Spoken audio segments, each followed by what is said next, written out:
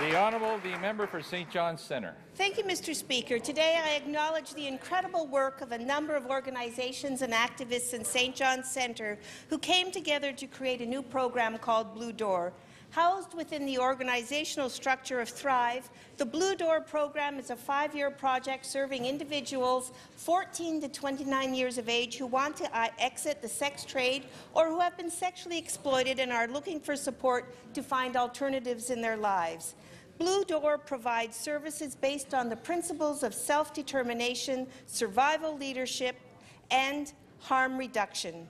The dedicated workers work flexible hours to best support young folks, providing help with housing, education, therapeutic services, health services, leadership skills, and employment skills.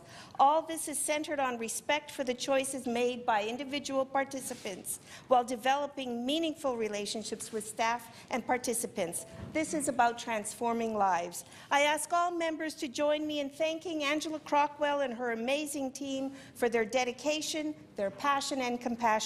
I look forward to what we will learn from the young participants of Blue Door and the leadership they will provide to us in understanding the needs and rights of young folks in this project. And bravo to them, Mr. Speaker.